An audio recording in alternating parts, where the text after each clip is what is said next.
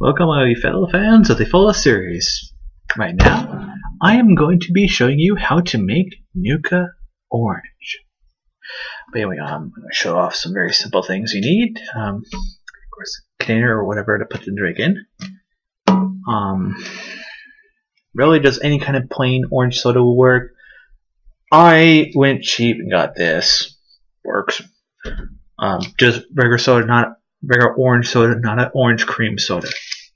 Just FYI. But anyways, also this is one drink you might actually have to look. You have to look at 7-Eleven because it's an exclusive Jones soda with 7-Eleven. But anyway, it's Coco Loco Lily. Is it not or hot? I can't tell. But anyways, it's kind of a little too bright. I don't know if you can see it. But yeah, it's kind of. But yeah, I've been experimenting a lot, trying to get the ratios right. This one is the most hardest drink to make for me. I've been trying to get the ratio, but it doesn't really show up to me that well. So I have to let it with the illumination lit. So I actually have to look through the camera to see it. It's hard to see. But, I had to only do so much because I only had so much of that. So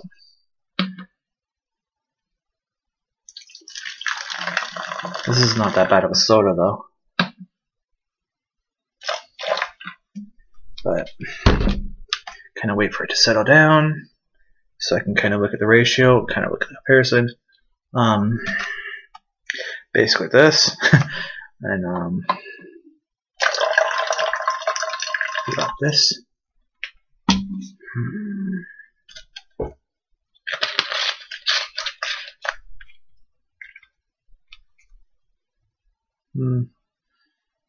Basically,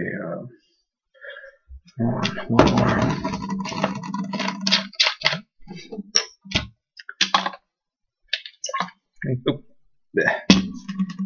I don't have enough for another try. That store doesn't have any more, so make do with what I got. There we go. This is Nuka Cola Orange. Hope you enjoy it. The light's kind of shimmering, but I'm looking from here to there, and it matches. It's just the light, the bright light. I hope my tutorial video helps, and I hope you can actually find that drink where you're at. I don't know if Jones Soda delivers, but hope your radiation count lowers after this.